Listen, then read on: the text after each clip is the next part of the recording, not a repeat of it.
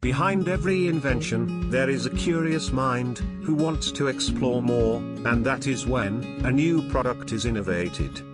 Today's story is about a nominal engineer, whose general observation lead to invention of something which keeps us at ease. Yes, I am talking about the air conditioners. Rising global warming is the reason why every household are having air conditioners these days. But it all started by an engineer named Willis Carrier in Angola, New York. Carrier?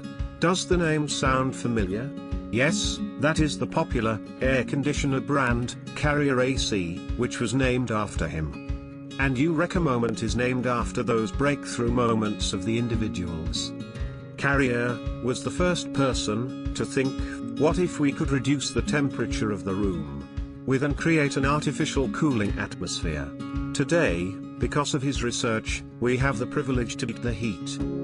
The story begins during his tenure at a publishing house, where he experienced a warm and bad air quality inside the office premises. He became quite inquisitive and wanted to solve this problem desperately. Being an engineer, he tried many experiments, but it wasn't satisfactory.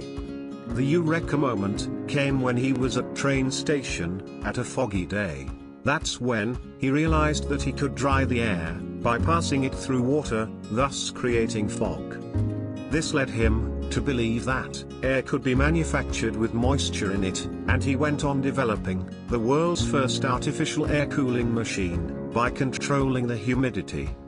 This extensive research and development laid the foundations of air conditioning system. It was the ignition of a revolutionizing invention, which still benefits mankind. Exceptional minds always find something in their day-to-day life, and this makes them extraordinary.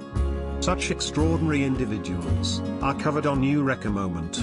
So please visit our channel, Eureka Moment, for many similar stories about new age entrepreneurs, innovators, artists, and philanthropists. If you enjoy this video, do like, share, and subscribe to Eureka Moment.